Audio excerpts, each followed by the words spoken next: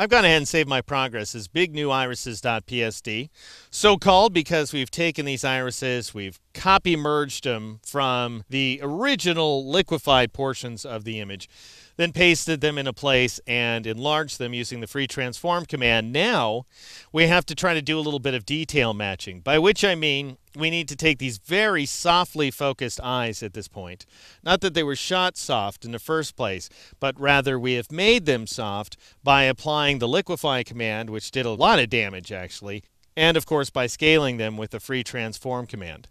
Now, we don't have to get too twisted up about exactly how sharp we make these eyes, because the detail inside the image vacillates a little. For example, this cheek right here, you can see the pores really crisply. So it's rendered quite nicely, whereas the detail across her brow is obviously very stretched by the application of liquefy.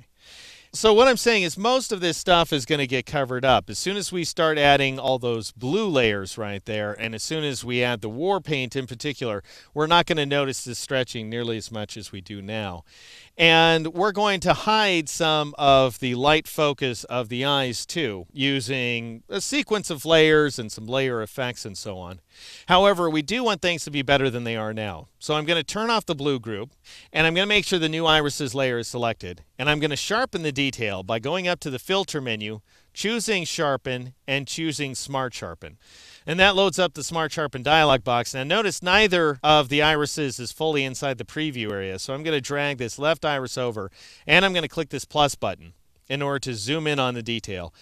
Now notice, thanks to Liquefy and Free Transform, the detail inside this iris is very murky. And what's interesting, in addition to the fact that we can see the silhouette of one or two people, one of which I presume to be the photographer. This you might mistake for the camera, but this area right there is actually the squished pupil. So that's how far we went with the liquefy filter. We really made a mess of things. However, even though we don't have really all that great detail to work with in the first place, we can make it look better. So I'm going to raise this amount value quite high to 300% so that we're applying a lot of sharpening to this image.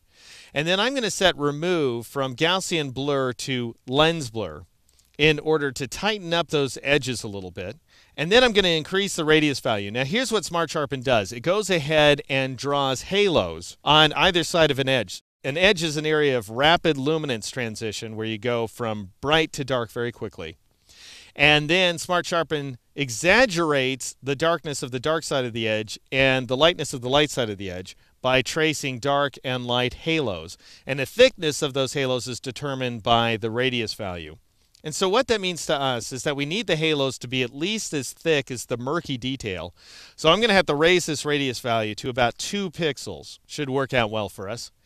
And we end up getting this result here. Now, if you want to see it before and after, you click and hold on the preview. That shows you before.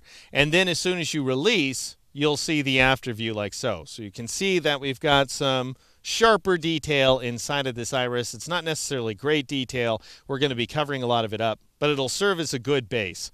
Now I'll click OK in order to apply the filter. And you can see that the iris on the left here is quite sharp, while the one on the right is quite soft. So we still have that natural captured focus working for us inside of this image. Now the next step is to go ahead and mask these big old irises inside of the eyes. And you can do that very simply if you want to by grabbing this layer mask in front of irises and just dragging it and dropping it onto your new irises if you're working along with me.